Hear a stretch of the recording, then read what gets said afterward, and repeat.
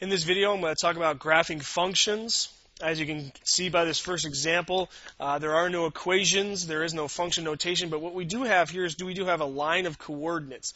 Okay, so now functions, there's different ways to represent functions. One of them is to represent them just with data.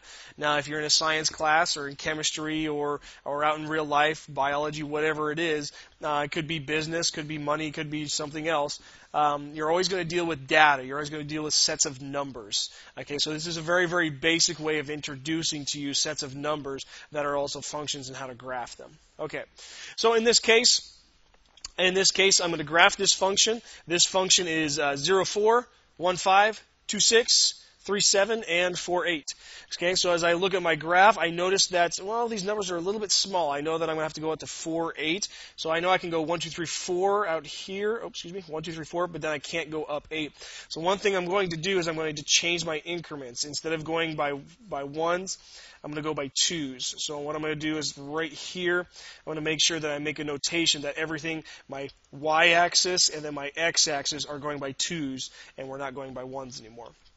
Okay, hopefully this will make it a little bit easier to graph. Okay, so first one is 0, 4. 0 for the x-coordinate, 4 for the y-coordinate. So 0, 4 is going to be right about there. 0, 4. There's my first coordinate. Okay, and then my second coordinate is going to be 1, 5. So 1 and then 5, which is going to be right here floating in space. That's okay. Okay, 5 is right here between 4 and 6. Okay, so 1, 5. Next is 2, 6. So 1, 2, 1, 2, 3, 4, 5, 6. This looks like we're getting a little bit of a line here. Okay, let's see what the rest of this looks like. 3, 7. 1, 2, 3. 1, 2, 3, 4, 5, 6, 7. Again, floating in space just a little bit. Again, still looks like a line. 4, 8. 1, 2, 3, 4. And then 1, 2, 3, 4, 5, 6, 7, 8. Look at that. It does look like we have what's called a linear progression. It's a line that's going up. But now notice one thing that I haven't done yet is that I haven't actually drawn a line through this. Okay, this function, this individual function is not a line. We do not have points in between here. These are the points. This is the data set that we have right here, and it's only these points. It's nothing else. So notice that these are the only points that I'm going to graph. I'm not going to put a line between these because that line would represent that I have points up here, I would have points down here, and I would have all sorts of different points in between these points that I have graphed here. And that's not what I want to represent. I only want to represent the function. This here, these points, this is my function. So the graph of this function are these 5 points right here. That's it. That's about as simple as it gets. Okay? We don't want to draw a line with that because we don't want to represent more points. We only have 5 points we want to represent. Okay, so that's my first example with graphing of functions. Here's my second example. Okay. Now this one is a little bit different. Instead of just having a set of numbers, what we have here is we have a function notation. We have an actual function.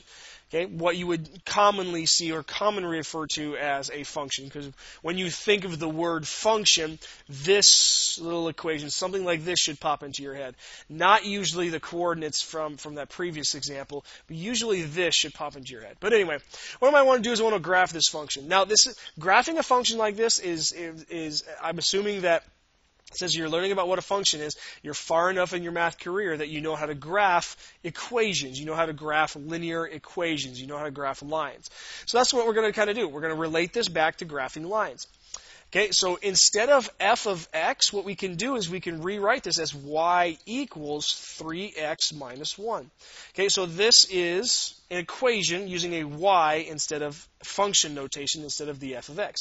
This might be a little bit more familiar for you to graph with. Now what I can do with this is slope-intercept form. Everything's already set up for me. And the reason we call it slope-intercept form, y equals mx plus, oh, that's a kind of a horrible x there. Give me a moment.